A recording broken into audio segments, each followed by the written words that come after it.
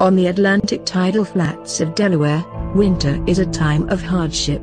Strong winds blow and cold pours down from the north. Some birds hide in the marsh, surviving as best they can until better times return. Some fly as far as Tierra del Fuego at the tip of South America, where food is more plentiful.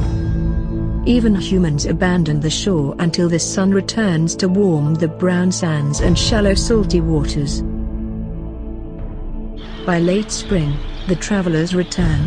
Only a few at first, but soon many are assembled in anticipation of a great feast.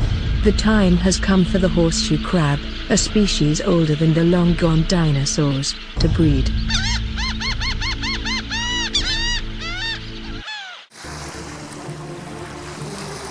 Running a gauntlet of much smaller, more numerous males, the female horseshoe crab climbs the gentle slope of the Delaware Bay beaches during the spring high tide. With one or more males latched on, she pulls herself and her hopeful suitors to the surf's edge. Burying herself in the sand, she lays her eggs, while the males fertilize them.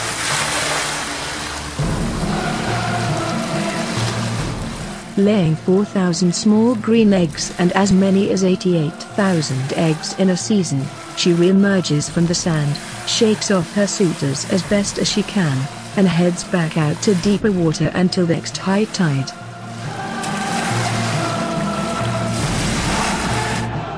If undisturbed, the eggs hatch in 2 weeks. But many never get fully buried, are washed out in the next tide cycle, or are uncovered by other females digging to lay their own eggs.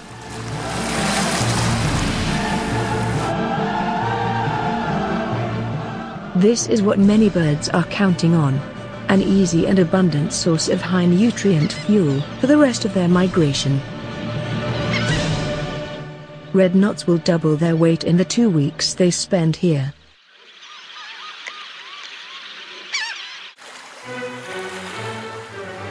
In the rough and tumble of even the benign Delaware coast, many crabs are turned over.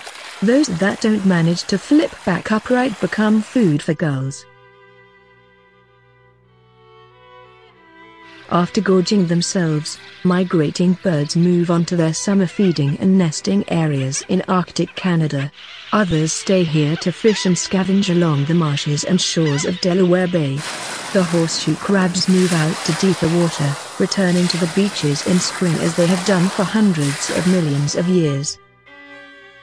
See the fascinating gathering of horseshoe crabs and migrating shorebirds. Come to Shorebird Sanctuary for the experience of a lifetime.